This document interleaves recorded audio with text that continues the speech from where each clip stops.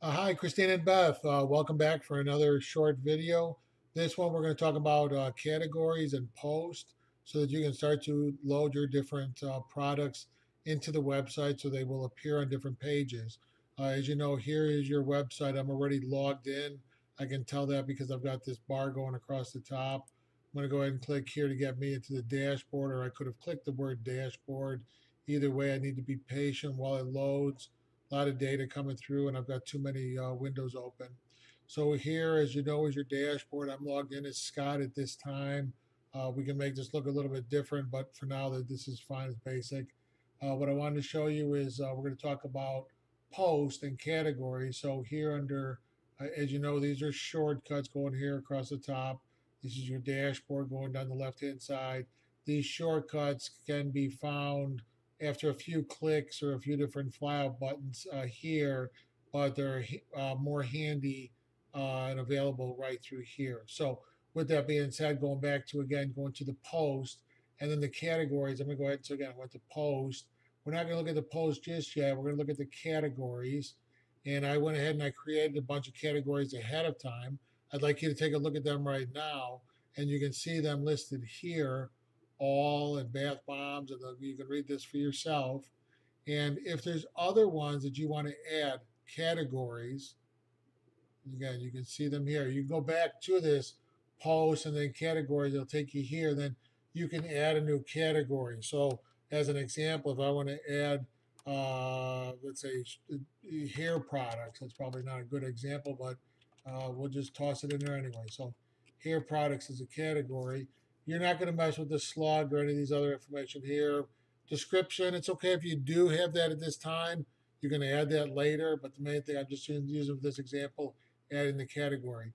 As you can see here, it added as here products. I can organize it here by clicking on here, and now here products is down here.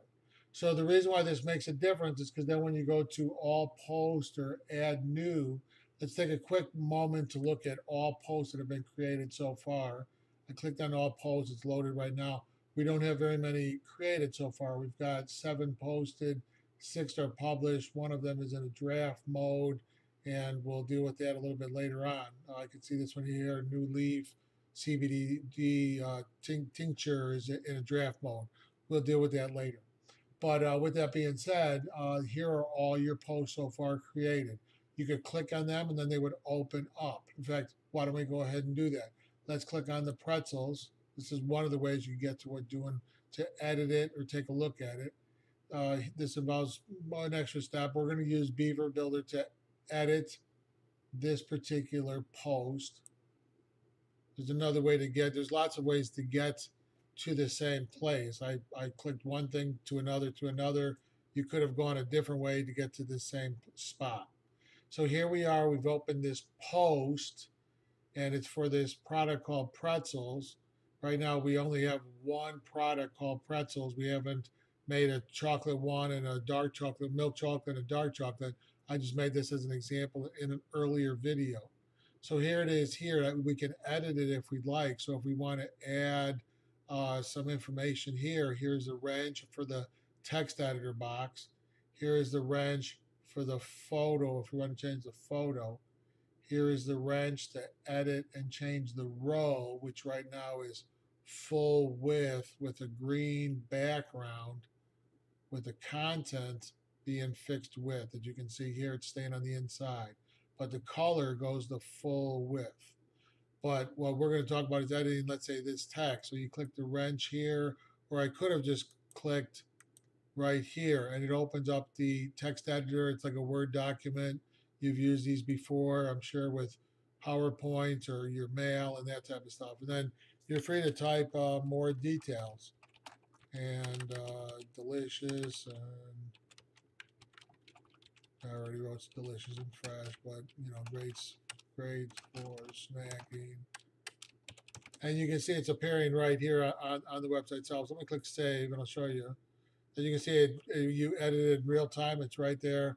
It's not yet live, but all you do to make it go live, you click done, that you're done working on this page, and then you hit publish, and now we have just edited this post. But what I wanted to show you is how to start creating and adding, especially Beth, you were going to create some Kratom posts, and then we'll show you these posts will automatically go to different pages because you're going to put your products in different categories, or your posts, you're going to give them different categories. And we already talked before a few minutes ago about the categories that you have set up, or I've set up ready for you, and we can add more to them. So again, going to your dashboard, going to your post, going to your categories. So here's an example. Again, we've got Kratom. Beth, there may be additional product, or not products, but categories under Kratom. I don't know. Kratom juice, Kratom powder, Kratom gas. I have no idea what type of categories you may have, or maybe none. But you may have Kratom and then additional categories, and you can decide on that later. But the point is, we're going to go ahead and add a new post. I go here, new for post, where I can go here, post, and add new. It'll take me to the same place. So I'll go new post. So I'm waiting for this to load. It's coming up right now. What I wanted to do was grab one that's currently on the website. So let's see, I'm going to go to pet products and see if you have more than one option here. These are the pet products that you have. So I'm going to grab this one here. So I'm going to click on this. I want to see it. So I'm on currently the 420 site. I went here to get the content. So I could grab here. Here's an example to show you what I'm doing. So I'm going to highlight this. I'm going to grab this. I'm going to do Control C. So I've copied that. I'll come back for the title there in a second. So then I go back to my post. So here I am. I haven't named the post yet, but I'm going to go ahead and drop this in here with the Control V. And then I'm going to go back to this, and you can't see what I'm doing. I'm sorry you're out of range, but I'm going to go back to the 420 website and get the name of this, and then do a Control C to copy it. And then I'm going to go back to the website that's the Res Ed, and here's the post that we started. I did this in the wrong order. I should have done it the other way around. So again, and then this is a pet product. Let me just add that anyway. You'll remove this later and change it, but doing it for my own organization's sake. So for right now, and then we do use Beaver Builder. So I'm going to go ahead and click Beaver Builder because eventually you do want to do that. Beaver Builder allows us to do a lot more editing, so it looks cleaner, and we can add colors and columns and rows and that type of stuff. So here is this. I did want to add a photo, so I'm going to do a plus, and I want to add a row first. So let's do rows. Let's do 2 rows right here. So I just drop those in. Then I go to modules. I'm going to grab a photo and drop it in here. And then I'm going to grab a select photo from the media library. Let me go back. I'm going to exit out of this. So I'm going to exit out of this and cancel. So here we are on the post. Here is what we already created already. Now I've got 2 columns. What I did is I go on here, went plus, went to rows, grabbed 2 columns, dragged them over here. That's what I'm currently working with. Now I'm going to go to modules, go to photos. Oops, I should not have done that. Go to photo and then drag it over here to take me, so I can now open. See, this moves around here. I can resize it. The lighting is a little different, but select photo. I forget what the thing looked like now. I think it was purple. Oh, shoot. Let's say this is it. Maybe it is, maybe it isn't. I mentioned in an earlier video, you want to add alternative text in your media library. You want to add a title that is what this product actually is. You don't need to add a caption. You should add a description, just a sentence maybe or 2 if you'd like. And we hit select photo. Here it is right there. Full size is kind of small, but that's okay. I'll leave it there. We're not going to get fancy with these other things right now at this time. I'm going to drop it in. That's fine. Now I wanted to add in the title and the name and that type of stuff. So here I click here. I could put a heading in, but I'm going to go ahead and use a text editor. Drop that in right there. The text editor opens. Put my cursor there. I do a Control V, and that allowed me to paste off my clipboard. And then I hit save. And then that's here. So then I'm going to hit done. Oops. Yeah, I'm going to hit done because I made a mistake. So let me show you what happens. You make a mistake. I didn't do stuff in the right order. So let me go back. I did not add the categories, and this is the key part because this is a pet product. If I go to products, pet products, you'll see that it does not show, right? Doesn't show. Now, where it does show is under our blog, because our blog, I believe, would show all of them. Here it is right here, therapeutic thing. And I did not set the, oops, well, here it is here because I clicked on it. Let me go backwards. So here it did appear in our blog because everything that you post will be part of your blog.